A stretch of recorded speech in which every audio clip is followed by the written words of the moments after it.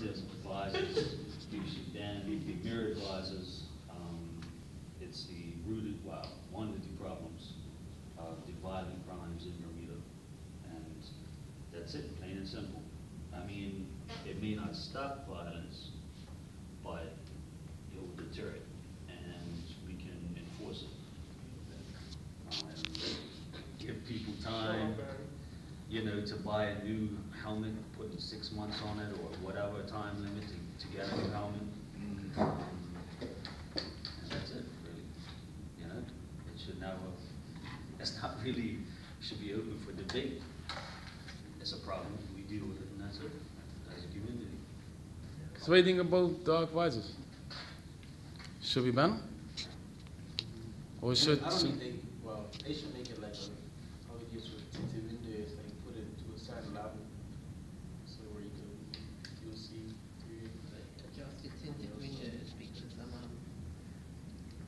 they tinted visors because in a way the dark visors you won't be able to see, whoever's trying to catch you, they won't be able to see.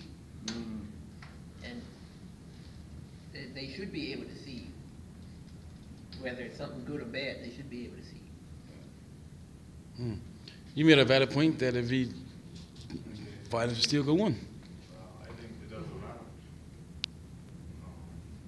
If you get rid of it or not, pretty much guns exist no matter what. These helmets have already been out. How are you going to trap all these helmets and get rid of them so that they don't even exist anymore? They're right here. Yeah. But every crime that's happened in Bermuda, every single one, bank robbery the other day, you know, it's all happened from tinted visors. Period. Well, what makes you Right? Well, if someone puts a ski mask on a bike, everybody's gonna be like, okay, that guy's, you know, he's doing something. Yeah. You know? But if someone has the visor, it doesn't draw people's attention to it. You know? Yeah. And then it has to be no gray area. Like, it can't be like the cars, you know, because then people are gonna be like, oh, well, this is law. How are the police gonna enforce it if it's, you know, whether they're gonna have like a measuring device to measure the tint, you know? They can't do that. It has to be. Isn't it a law already that the car tints can't be over a certain percent? Yeah, but the visor itself. You know, the these people like us got, you know, 2 helmets on the top of the X. What is that for? They're trying to get people's mindset into it. There's no law against it yet. They're just trying to get everybody's. Trying to get the support for it. Yeah. Support for it.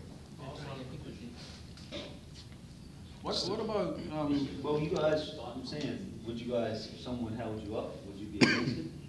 If it was if they had the visor on? Of course you would be, you know?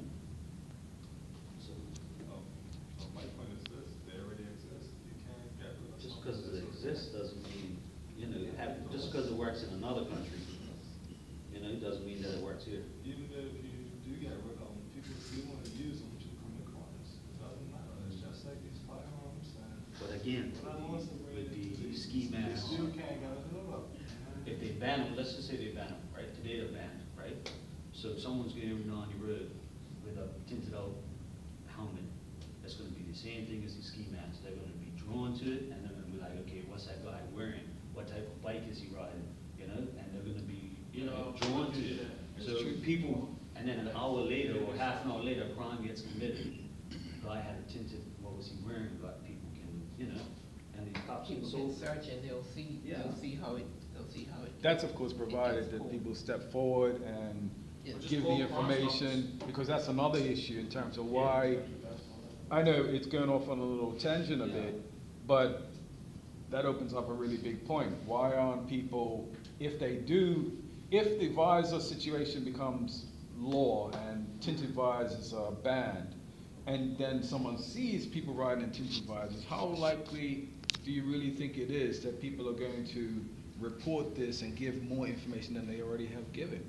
Because people are very wary of sharing. Well, singers Well, that's why we have. Singers normally, you notice these things and type these and stuff. Or we have Crime Stoppers, 1-800 Crime Stoppers. Yeah. And because Crime Stoppers is anonymous, Right. there's there's no way of finding out who the person is that's reported. Right. So, it, Yeah, exactly. Plus, people get prizes and stuff, I think, I heard, like money and stuff. They do get money, yeah, yeah. if they crack the case.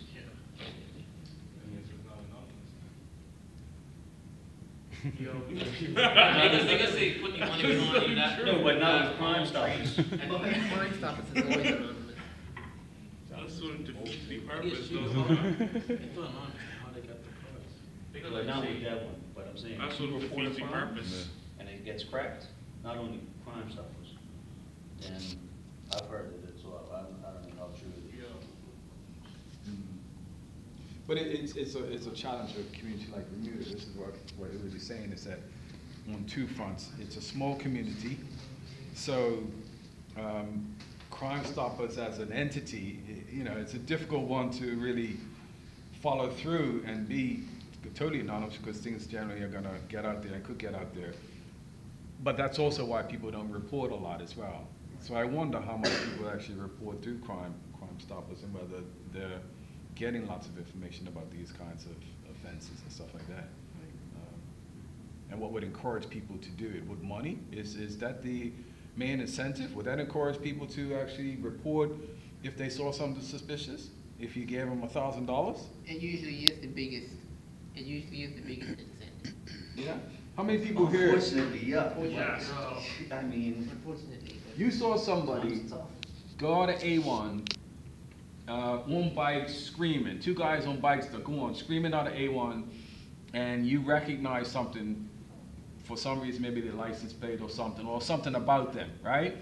And Crime Stoppers says $1,000 if you give information. How many in here would actually give information in relation to that, in relation to what they saw? If it's not anonymous, so And they have been brandishing guns.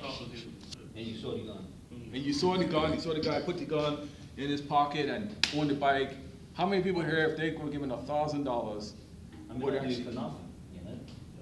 I do for nothing. Okay. as long as he didn't see what you. Yeah, that's the only thing, yeah, that is the only thing. Yeah. So what if he saw you? Damn, it's free. He was only seeing all. So if he saw you and somebody else pricked, or somebody else called Crime Stoppers, he didn't know that it was you, he wasn't you, he didn't know it wasn't you, would you be nervous? So you might as well just call and let him be the one. I had to move like to somewhere else. And that's the problem with Bermuda. Like, And that's we exactly thought what, you that's could exactly say- what Jackson was asking, Mr. Jackson was asking, was how, is the problem because we have guys in visors, or is the problem because people just don't speak up? Because if people spoke up, more crimes be solved, whether we had visors or none. Yeah, and when they probably would have had the bandits of visors by now. Had we had a lot of people caught, you mean? If we had a lot of people caught. Hmm. All right, so how important is people speaking up praying? pardon me? How important is people speaking up praying? It's, Even if it's something suspicious. If you just see anybody riding down the road, if a black visor, would you speak up? Would you talk about it? Would you call the Crime Stoppers? If they were banned and you saw somebody riding, are you gonna call and say, I saw somebody riding with a black visor? Like if it was banned? Yeah, I mean, if it was banned and you just happen to see somebody riding, are you gonna call and say, I saw somebody riding? Or are you gonna be? They get our taxes. The police officers get paid $5-something grand a month, you know, as a cadet coming out, you know? They should get off their asses and do their freaking job. Right, so that's what I'm That's asking. what I get. If they're banned and people still ride them, still use them, like you said, some guys are still going to commit crimes. How often are people getting called and say this guy's got a banned visor, a tinted visor? It's not hard to monitor a 22 square mile island, okay?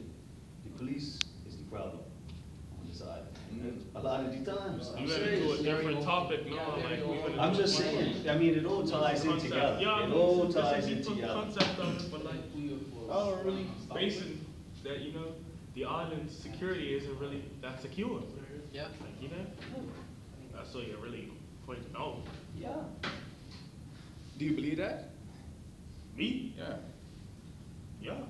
Because that's Teenagers can rob a bank, you know? Because those were kids, 5'2", 5'3". Really, sir? the mind boggles that they could go in there and then just leave Daytime. in the daytime and not be detected. And the police Yes. station is a mile away. Well, maybe a little bit more. Where can you go in Somerset? Where you go? You go Dockyard, you go around Spring Benny, or you go to how many different ways can you go? And no- You don't want the one into Dockyard, right? No, it's, right there before Waffle. That Before little what? Somerset Village, right before Waffle. Why would it be so? HSBC. Yes. I went there, they got like this big. HSBC got rolled. Big what? What I'm like, you can see like it's like fuels laying back there. It's kind of like Too public? Yeah, apparently. not scratch that. Can't be too public, they gotta be.